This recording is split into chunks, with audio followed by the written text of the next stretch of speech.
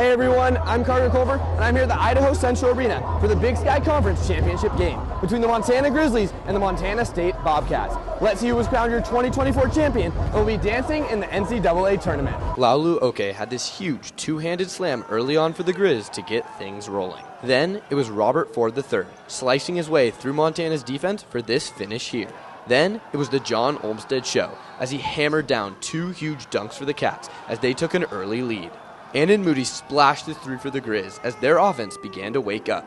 As next, it was Josh Vasquez from downtown in the corner here as Montana went on top. Ford hit this beautiful nothing but net three here for the Cats to keep things close. But then it was Josh Vasquez with the immediate answer for Montana with his pump fake, then the shot from behind the arc that rattled its way through the hoop as the Grizz led 38-32 at the half. Eddie Turner III spun his way through the Grizz defense for this smooth finish here in the second half. Then it was Laulu Oke with another two-handed slam for Montana as they took an 11-point lead.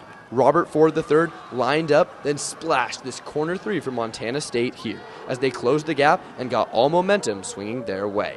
As a few minutes later, it was Tyler Patterson draining this deep three for the Cats as they started to build a lead. Then it was Patterson yet again from downtown as Montana State blew the game open late and took a 20-point lead. And the Cats went on to secure a 85-70 win to be crowned the 2024 Big Sky Conference champions for the third consecutive year as they booked their ticket to the NCAA tournament with the big win. In Boise, Carter Culver, MTN Sports.